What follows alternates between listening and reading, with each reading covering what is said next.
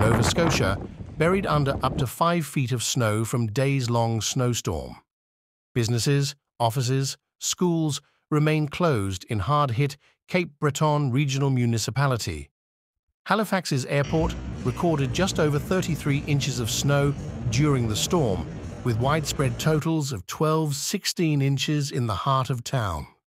Widespread snow, totals of well over a foot, were observed across the province as the storm pummeled the region from Friday into Monday.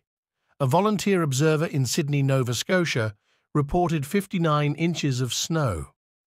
There was a chance of flurries in many parts of the province Tuesday, but no more than 2 centimetres of snow was expected.